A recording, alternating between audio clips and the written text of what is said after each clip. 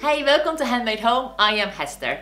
I probably have to introduce myself there, as I hardly create any content for you this year. I am so sorry.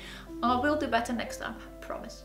I had a baby in January and had a bit of maternity leave, and then I went straight into doing a new book. My 5th book is coming out next year and it looks amazing. I completely finished it now. And it took some time because I had to design, build and photograph 35 projects. Doing that while looking after a baby, it's a bit tricky, so I didn't have any time in making any videos for the Hester's Handmade Home channel.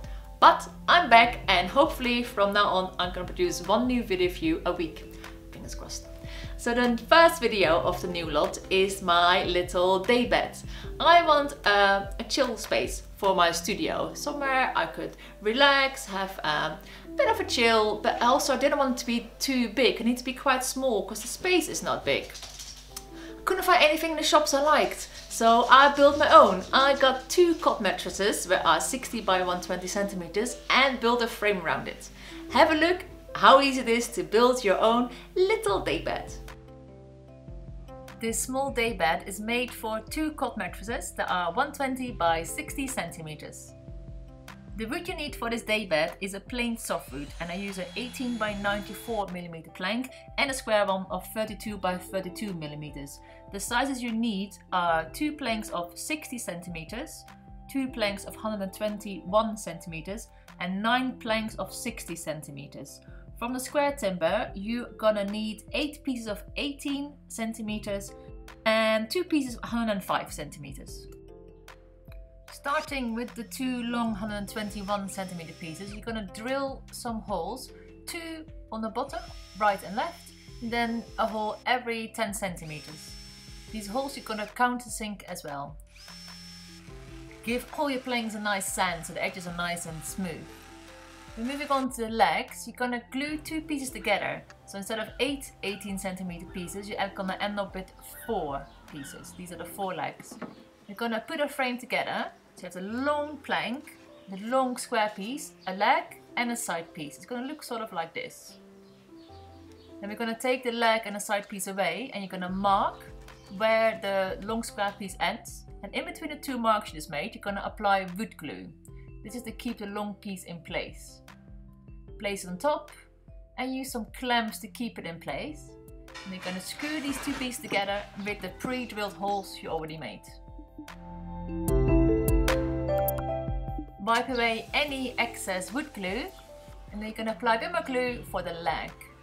Put the leg in place, use a clamp to keep it in place, then flip your planks over and use a corner square just to make sure your leg is on a 90-degree angle, and screw it in place.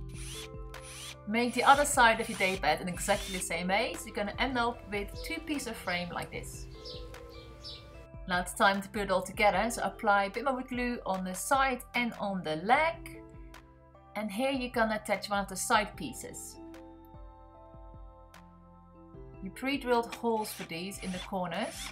You countersink them as well and screw in place.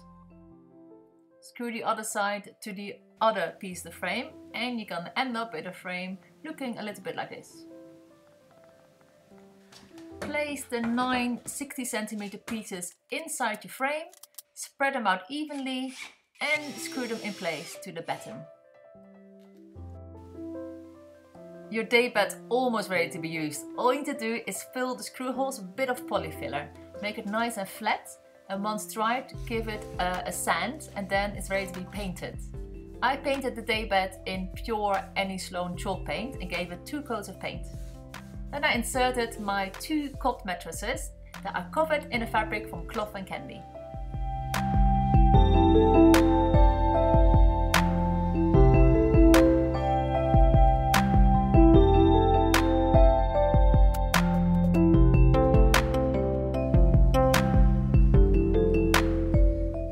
Hope you enjoyed the video, and if you do, please give it a thumbs up and share it on your social media. Like I said before, I hopefully am back now with a new video every week. See you soon!